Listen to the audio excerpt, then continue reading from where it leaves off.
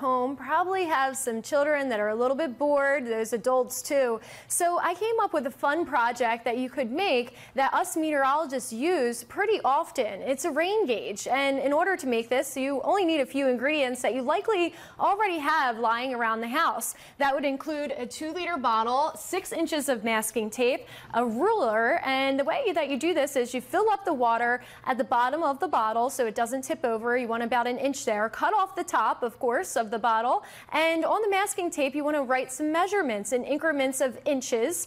You could put ½ inches on there as well, since we usually do have rain that's a little bit less than an inch pretty often.